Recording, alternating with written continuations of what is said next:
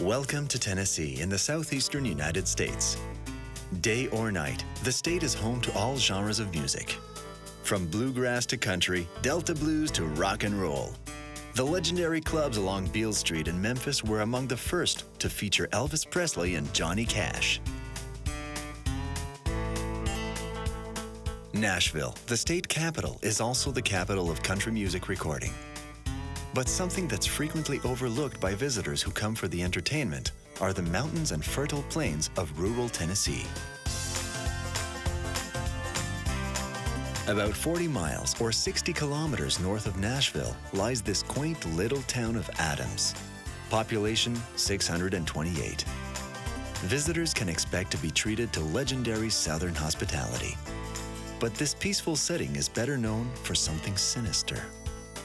200 years ago, apparitions and horrific events tormented a local family. Even today, some descendants feel they're still being shadowed by an evil spirit. Beginning 196 years ago, Bells were tormented by what they called a spirit, the neighbors called a witch, some people called a demon. In the legend, John Bell was poisoned by the spirit who calls herself Kate. Many things have been seen inside the local caves. Folks believe that spirits, orbs, even ghosts sometimes can be heard talking. I have friends who have gone out there. They can feel the presence of the witch. And when I went downstairs, I saw a ghost behind the stove. I'm convinced something very, very bad was in that house. And some believe it was trapped between two worlds, between the earth and the spirit world.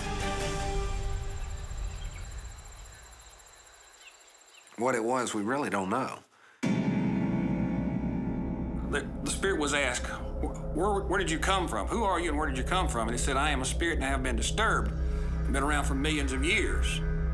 It had to be something very powerful to do what it did, but it never led on to what it actually was. They didn't understand why it was coming after our family.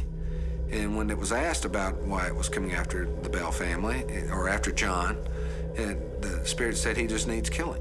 People in the area continue to claim to see sightings of the Bell Witch. They claim to hear her in the middle of the night. They hear the sounds of things in the house or maybe in the woods, and they will attribute that to the Bell Witch. But it's supposed to be an eternal spirit. And, you know, most people look at it as some kind of witch riding around on a broom, but that's not how it's ever described by the Bells. They always describe it as a voice or an entity, and they claim they could see from time to time. It exhibits itself as either an animal or a human being. Now, the neighbors always heard the voices, but many of them said they did not see the form, that it sometimes manifested according to legend. Well, you have your believers and you have your non-believers, and with that comes the extent of in both areas. You have some that are very hardcore. I don't believe in ghosts. I will not ever admit that there's a Bell Witch. And then you have the people who really believe that she existed and that she tormented this Bell family for years and that she continues to torment people in Robertson County as they visit Adams. Supposedly one of the sons of John Bell had served with Andrew Jackson. Andrew Jackson came back and had a confrontation with this entity. Andrew Jackson had a pleasant encounter with it, but it abused people that he was with, and he was quoted as saying he'd rather face the whole of the British Army as to face the Bell Witch again. Well, now it showed up as several different things in the story. It was like a turkey, a wolf, a little girl in a swing that when Betsy tried to talk to her, she disappeared. The details of these hauntings aren't for the faint of heart. For nearly 2 centuries, the Bell Witch has fascinated and puzzled followers of the paranormal. Fear is constantly being evoked by fireside storytellers, books, a play, and even a Hollywood movie. According to history, John Bell's death was attributed to a spirit, and it's the only person I know in the history of the United States whose death was attributed to a spirit.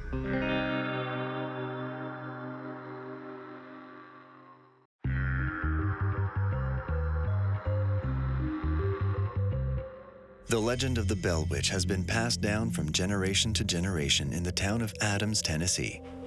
And it's gone viral. It has all the elements of a classic ghost story: an old haunted house, furniture moving on its own, eerie sounds, and strange voices that come from nowhere. It's more than enough to convince anyone their home is possessed. Let me tell you a little bit about the Bell house. In 1817, according to legend, the Bells began to experience a phenomenon they called the spirit. The neighbors called it a witch, and it began to torment the family, in particular, John Bell and his youngest daughter, Betsy. John Bell had a lot of health problems, and they blamed that on the spirit. He lost his shoes at times. They just literally fly off his feet, and they'd have to retrieve them. Betsy was slapped, had her covers removed at various times, had her hair tied in knots around the bedpost. Betsy seemed to be targeted more than the other children and would have experiences during the night of being slapped, being pinched, her hair being torn. She would scream out in the middle of the night, and the family would see to her. When visitors would come and spend the night to see if these stories were actually true, they too would experience this. John, at times, could not talk. It was as if he had a stick crossways of his mouth. And then he would get better. This went on for about 2 or 3 years, until finally, on the 19th of December, 1820, John Bell became extremely sick. The doctor was called, and it was determined that he had been poisoned. They were beginning to wonder who did this. Did somebody in the family poison John Bell? Did Betsy do this? Did the neighbor do this? And all of a sudden, they hear the voice that they've heard so often in the house. And the spirit, as they call it, said, "I killed old John. I fixed his medicine last night, gave him a big dose of it, and he'll never get up out of that bed." And John Bell died. I've come to the conclusion that something definitely did happen. I've seen a letter, a handwritten letter from 1820, the year John died, of 2 boys riding home to their mother on their trip to see the angel at the Bell house. And they were able to get to the house, and the first night, they said nothing happened, and the second night it happened, and said, "Mom, it's not an angel, it's the devil." And this is part of the legend that continues on through the years. The Bell family is still here in Robertson County, and it has a bloodline that exists till to today. And because of that, the story just keeps getting passed generation to generation and is kept alive. Bob Bell is one of those descendants. He has no doubts his family's stories are true. Like his 5th great-grandfather, John, Bob has also been a target inside his own home.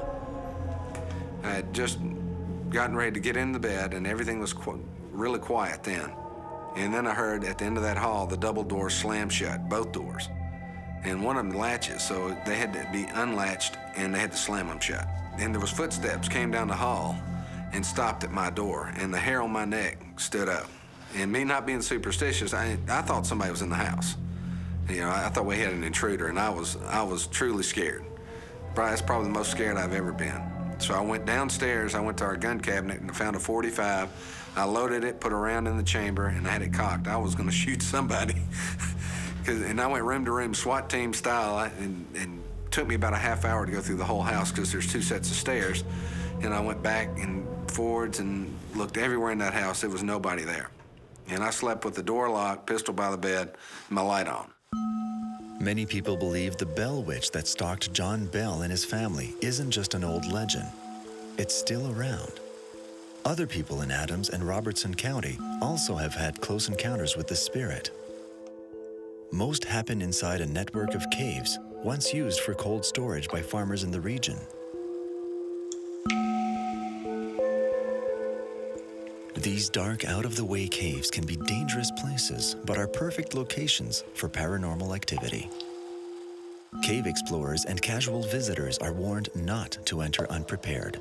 The most popular cave in the area is the one on the old Bell family farm. Most visitors who go there won't cross paths with the Bell Witch or any other spirit, but they could end up even worse off, cornering a wild animal in its lair. Many of our local ghost stories have begun in caves. voices, orbs, just about anything you can name have been supposedly heard. And a few years ago, in the last 15 or 20 years, somebody captured a picture outside the mouth of a cave here, and it looked to be a woman dressed in a white dress. It showed up in the film, but it wasn't in the picture when they took it.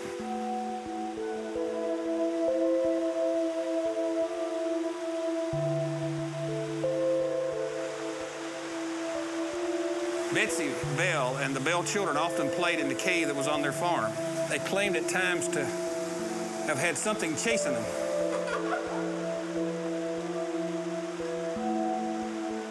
And so the story of a giant fish just below the cave that stirred up the water and caused the Bell children to be greatly alarmed. On a trip from the river and from the cave one day, Betsy saw a little girl hanging from the tree, and she talked to Betsy and told her that she shouldn't marry her boyfriend, Joshua Gardner. So caves are so important to the legend and the story of the Bell Witch in Robeson County. I was teaching a local history class for Volunteer State Community College. And the guy that owned the cave, he asked me if I had ever been to the cave, which I had not. And so we go down to the cave, and we go about 250 feet back, and I got up on this ledge with this gentleman to see some Indian drawings or whatever, and the lights go out. And this is 10 or 11 o'clock at night, and I have 10 or 11 history students in there. So we grope ourselves back out of the cave, and we get to the entrance of the cave. The lights come back on. Now, my son, who was, let's say, 79, so say about 6 or 7 years old, I wouldn't let him go. So I made him stay with the lady upstairs. So I assumed that she had done something with the lights. He said she didn't move.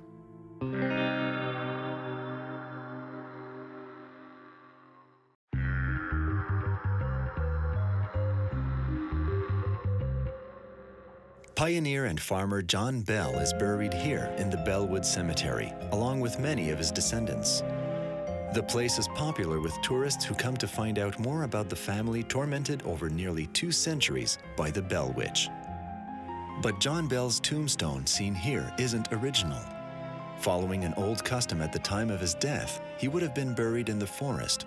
Eventually, many of those early grave sites disappeared. I was going to try to document where people lived at the time because so much of it is destroyed. I was trying to find one person, the grave.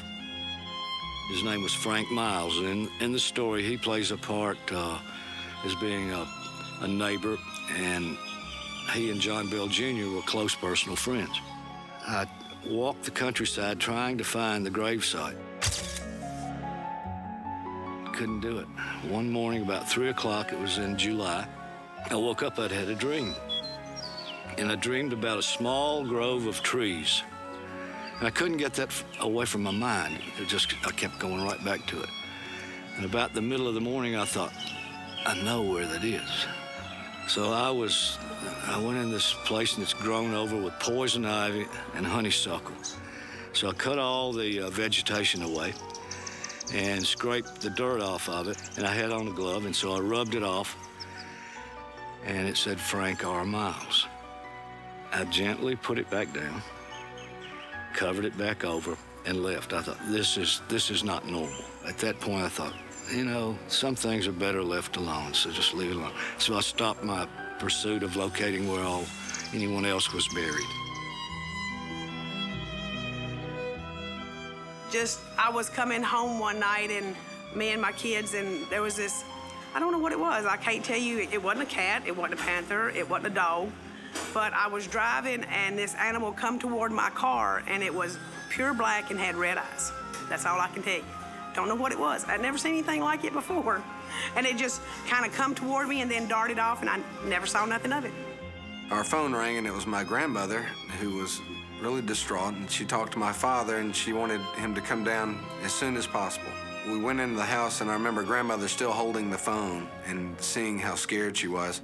She said, well, I was upstairs taking a nap, and I heard this crash, this loud noise, and I came downstairs and then came into the kitchen, and I looked on the floor, and all my china was on the kitchen floor.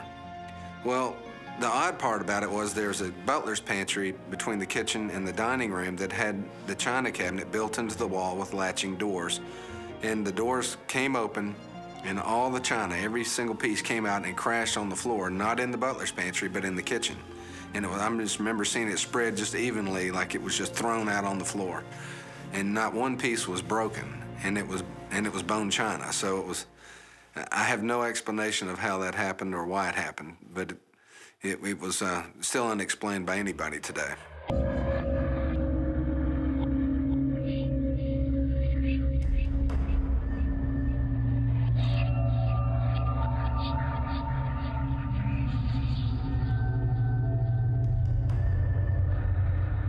Anybody who goes up there looking for the Bell Witch will find the Bell Witch. In the final chapters of Pat Fitzhugh's book, he talks about his visit out to the graveyard where some of the family had been buried, and he talks about having this feeling of a presence out there, out at the graveyard. He's not the only one. There is also some kids that had gone out there and had found the gravestone of John Bell, and they were bringing the dang-gone thing back in their car, and they had an accident out on the main road, and they died in that accident.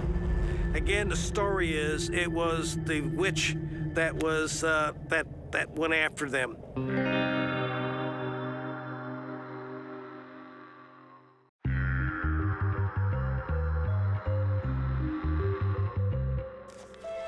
The legend of the Bell Witch has been detailed in some 20 books.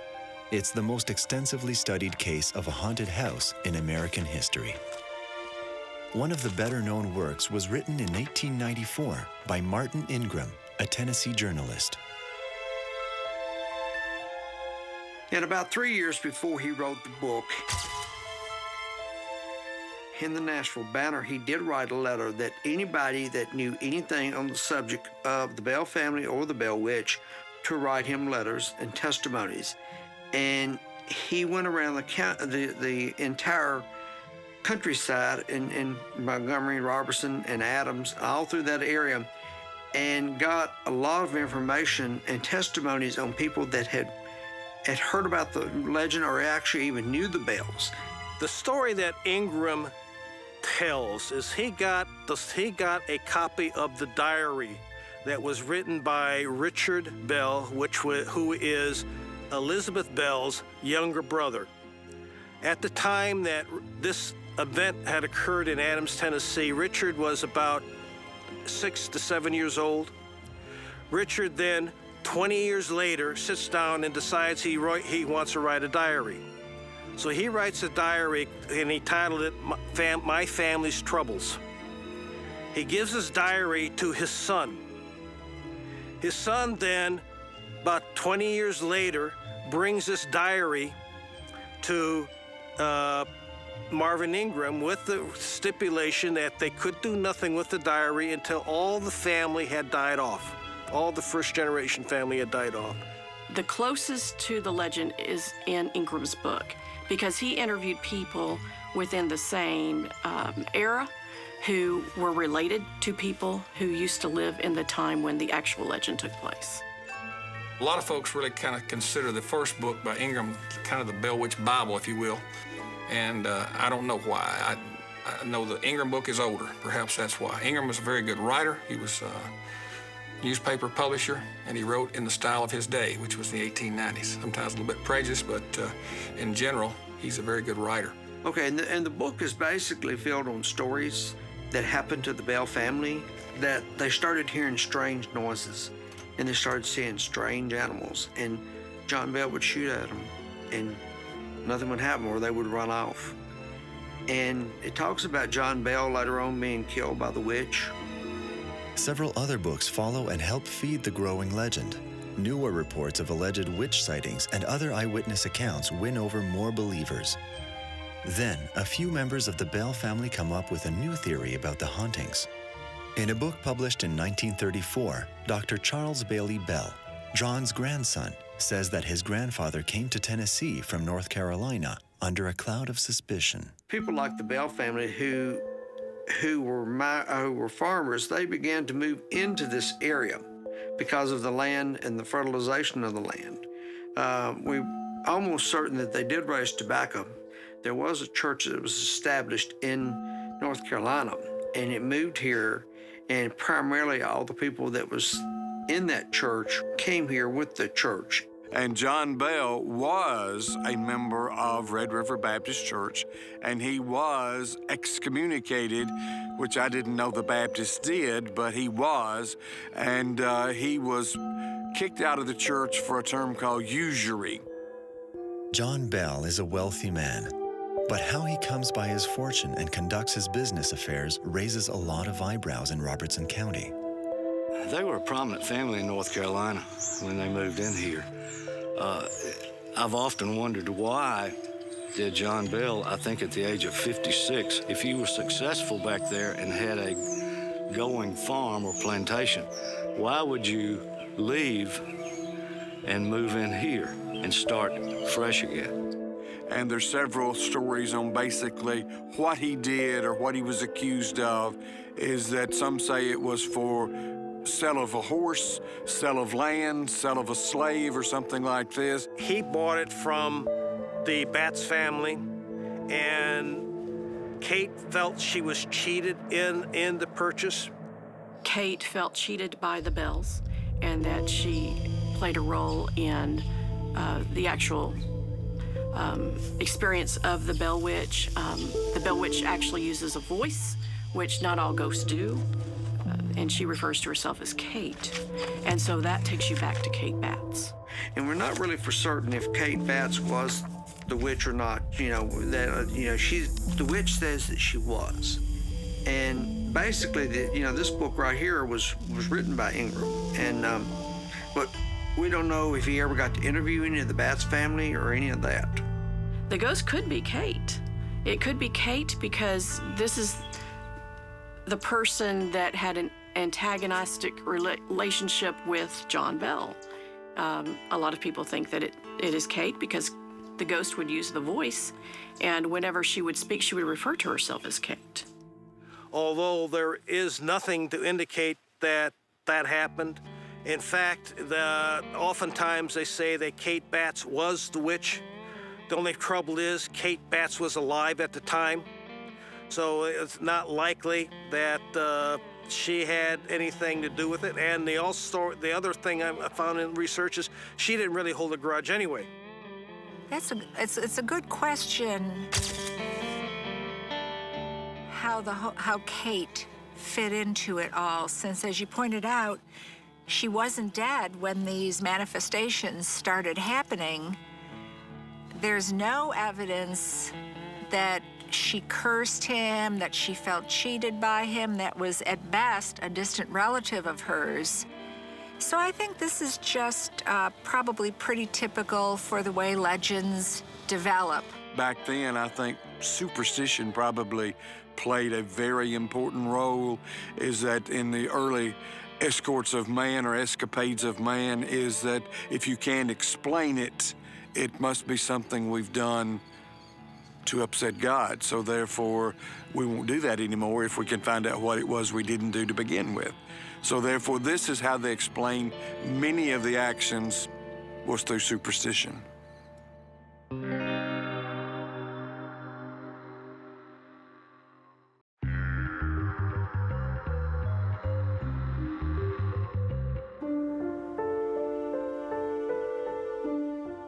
The dramatic story of the Bell Witch is made to order for actors. Every year in the fall, some of Tennessee's best performers come together to recount the horrific legend of the most famous haunted house in America. Thrills and chills guaranteed. And for the play, it's wonderful. We have local artists there. We have a lot of talent is in this neighborhood, a lot of talent. I hear in 2006, there was about 1,000 in attendance to that play, which runs 2 or 3 weekends in a row. And this past year, in 2012, there was 1,600 who visited, so it's really increased. They changed the story up from year to year. They have different characters in it, different cast members, and they'll try to focus on different aspects of the legend. And usually involves at least some of the Bell family, and occasionally they'll have a Bats family related to the Bats in the play. But it's so good. They're so professional. We've had people come there from, like, maybe New York. They say, you know, the plays there are not any better than our plays here. Well, curiosity seekers will come, and they will experience the Bell Witch by going to the play's spirit. And whenever they go out there to Adams and watch the play, sometimes they'll have things happen to them that they will attribute to the Bell Witch. And that's why they come here in the first place a lot of times, because people are fascinated with this story. And the fact that it has gone through the years and lasted as long as it has is just fascinating to people. And when they do come and they do experience the play and then maybe visit some of the sites, they might have some things happen to them that they might think is from the paranormal. And whether it's the paranormal, who's to say? The Bell Witch legend keeps the town of Adams on the map. Recent phenomena still have people believing, and so the legend lives on. When I came, being an outsider, I was a non-believer. They're little vaporous orbs that can be seen. They couldn't see he was a person. They just could see some movement and a little light. But I've only been in the cave one time, that night that the lights went out. And there's this lady that came, and she was going to do a seance. I have no desire to go back in it. And yes, true, I am a believer. We have not seen them, but we have been told by two different people. One who was up here, who had never been here before, and said, well, I saw this little cloud going from the cemetery to the second floor of your house. And we also ran into another man who grew up on this road as a child and said he was never so scared in his life and saw the same thing. What should one make of those wispy clouds often spotted in this part of Tennessee? Fog is relatively common in the region. Great Smoky Mountains National Park is just a 5-hour drive from Adams. The park gets its name from the fog that often drifts down from the high mountains. It's home to bears and deer, but no recorded sightings of a ghost or even the Bell Witch. So why do people claim strange things are still happening in Tennessee? Like many legends and ghost stories, they tend to morph over time, especially if people have an incentive. And I'm not going to make any allegations, but there's money to be made here. Marvin Ingram started a newspaper in Springfield, Tennessee, and then moved his newspaper up to Clarksville. And the two of them ran the paper. Thomas was the reporter, and Ingram was the promoter. They had gotten into, at that time, a kind of the liars group, and the whole thing was who could tell the most fantastic story. Well, you can never discount lying. People lie for a lot of reasons, and some people like attention, some people want to believe. So there's always that. When Marvin Ingram wrote his book, on the back part of his book, he's got a list of all the people he talked to and interviewed for this book. You have to go back to where do we even know about the story? We know about the story from Ingram. He talked to nobody who had ever been involved directly with the Bell Witch. He talked only to people who knew people who were involved. In my opinion, it could have been nothing. In my opinion, that story could have totally been made up. He never talked with Elizabeth. He never talked with any of the family, and never even talked with the boy, Richard Bell, who wrote the diary. They refused to part with the diary until Betsy was dead. And I thought to myself, that's really slick, because now with Betsy out of the picture and they give the diary, she's not there to interview, to verify, not verify. So, but again, we go back to this assumes the diary even existed. Nobody has even seen the diaries. There's no reason to believe Ingram couldn't have made everything up other than the fact that these people did exist. The Bell family did exist. It is reported by Marvin Ingram that Andrew Jackson visited the site. Now, Andrew Jackson visited after he had just done the New Orleans, conquest down there where he defeated the British in New Orleans. Well, the story about him coming into town and his wagon not moving and on, whenever that was reported to have happened, I mean, he was president. People knew where he was, and he wasn't there. Anything that man would have done would have been written down in great detail. Okay, I have searched his journals. Others have searched his journals. There's absolutely no mention whatsoever in his journals of ever having been to Adams, Tennessee, not without alone having confronted the witch. I mean, the way this legend has developed, it's got a little bit of everything. They've thrown in poltergeist stuff, they've thrown in witch stuff, ghost stuff, bad witch, good witch. There's religion thrown in. So that's a good way to get people to believe. Put something in there that they can relate to, and they might ignore the rest, but they'll believe the legend if it has something that speaks to them.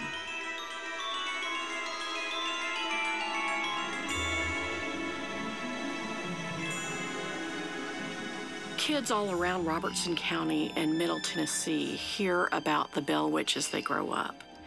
And not only do they hear it from family and friends when they're younger, but when they do enter the school system, sometimes it will be interjected into their curriculum. What I would do is I would write something on a piece of paper, as inane as it is or something like this, and the rule of the game is that the first person in this class row read it and tried to memorize it. And then I took the piece of paper, and then the rules of the game is you turn around and you tell the person behind you exactly what you read. And that went all the way around the room until the last person. Now, that last person's job was to come up and write on the board exactly what they heard. It never, ever started out or ended up the same. So therefore, I said, okay, now we have established the rules for telling the Bell Witch stories.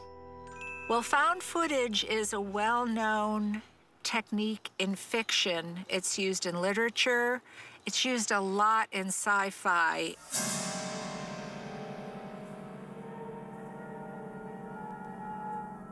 But the way things are set up is someone stumbles upon a relic, photos, diary, film, whatever, that depicts something that supposedly happened.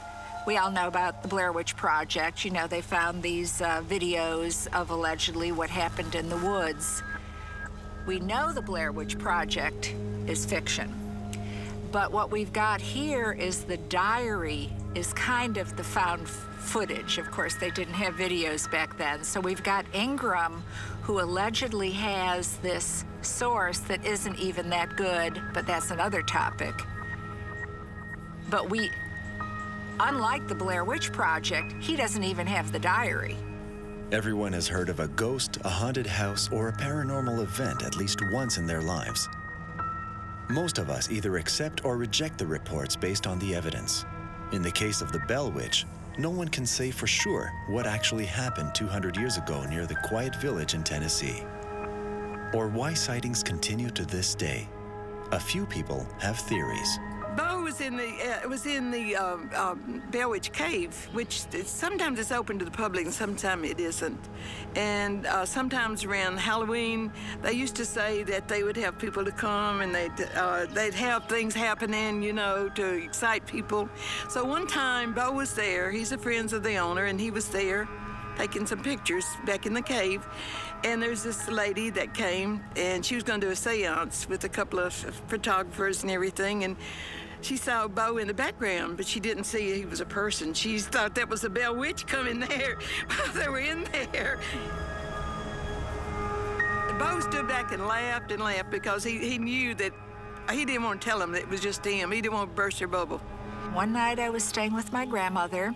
I was very young, 4 at most. And in my mind, I woke up and just felt like I had to go downstairs in the middle of the night. And when I went downstairs, I saw a ghost behind the stove.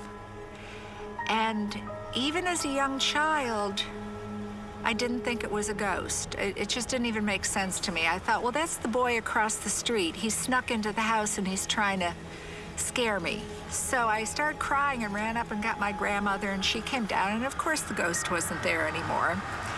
And I remember having my head in her lap, crying, and her soothing me and telling me it was just a nightmare. And then the way I remember it, we went back upstairs and I laid in bed and I couldn't help but keep thinking about it. And I went down again and it was there again. Now, why did that happen? I think it was a nightmare, maybe sleepwalking, lucid dreaming.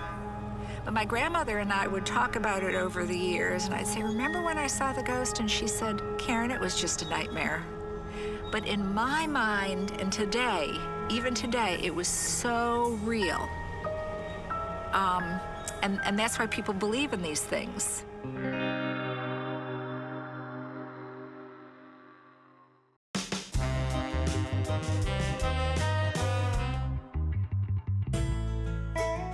Visitors come to Adams, Tennessee from all over the world to learn about the Bell Witch.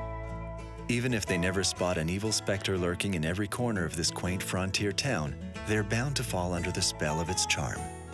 When you come to Adams, there's a lot to see and do for a small town.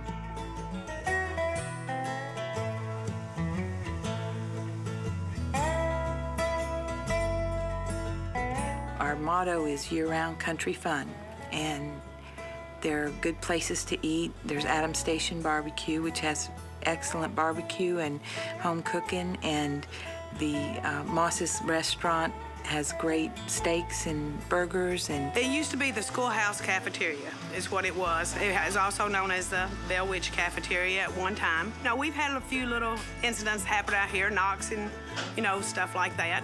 We got a little thing up there we stub our tickets on. It come flying across the room, and nobody was near it. But, you know, we just told her, you know, Kate, go away, we're busy, we don't have time to fool with you, so, you know. And then Red River Canoe is a little bit further down the road on Highway 41, and that provides camping experience and canoeing, and they have a lot of festivals throughout the year. But the Bell School Grounds has a lot of festivals year-round as well. We have the Thresherman Show in July, and that's been going on for about 43 years now, every year. And they have gentlemen that have an old-fashioned wheat thresher and a sawmill, a blacksmith shop, and other antique tractors that actually perform the craft there. They also have tractor pulls and other activities, but it's neat to see the way these craftsmen operate, you know, back then.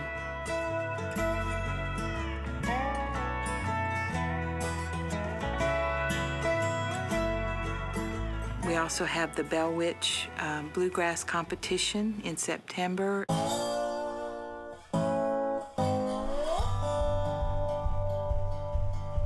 Square dancing and bluegrass music and picking and grinning all over the grounds. And we end the year with the Spirit Play in October during Halloween, which tells the story of the Bell family and the Bell Witch.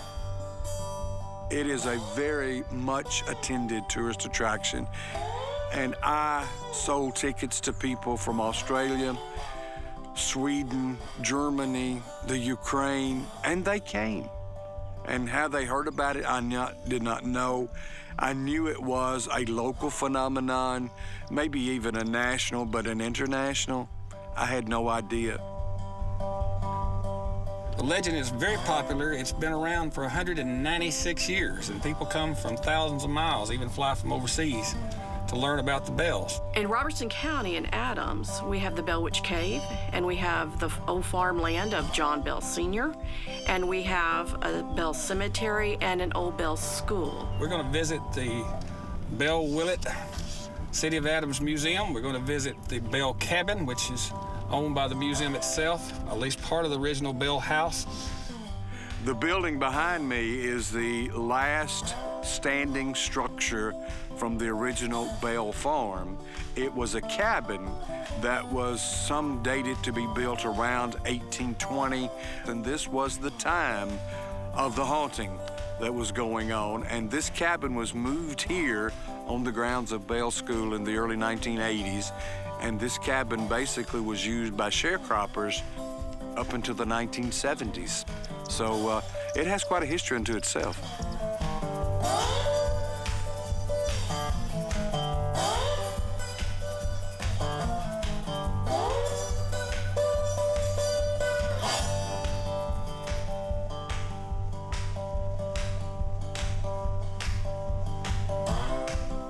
This is the place you would come to find out more about the Bell family and their spirit. On the wall, we have items that related to Adams, and especially back here in the corner, we have a picture of John Bell Jr. up high and some of the documents associated with his life. We have at least one document here telling us what he had given his oldest daughter when she got married. $110 for a horse and saddle, $500 for a slave named Mary. The slaves, of course, at the Civil War, were freed, but as they became adults, they were probably worth anywhere from $1,200 to $2,000. We have some stuff in the middle that related to his father, and of course the drawing of his sister Betsy. She seemed to be even nervous in her older age. One of her great-great-granddaughters stated that she would never sleep alone. Always had a grandchild or somebody with her, and she would always sleep against the wall and let the child or whoever was with her sleep on the outside of the bed.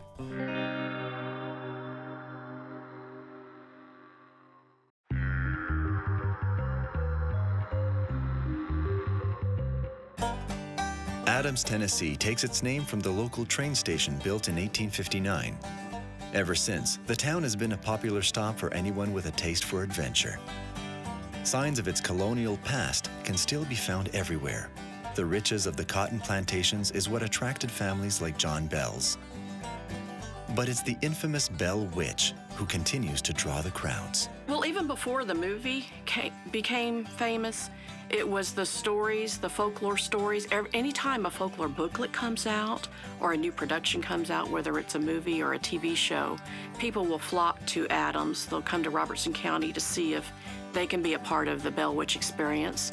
A lot of them are curious if she actually exists, and they will roam around the town and visit City Hall and find directions to some of the places that are prominent in the legend, and they will try to experience it for themselves. I moved here in 1969, and basically I love the rural setting. That's where I basically came from, and that although the area has grown, we try to keep our rural setting, and you know, we will fight, I will fight basically any attempts to modernize it any more than it is. Well, we have a great little town here, and it's a lot like Mayberry. It's a small town feel, and the people that are in leadership in the past had a lot of foresight in the way they planned things and tried to bring people here. And so now it's one of the biggest tourism draws in the county.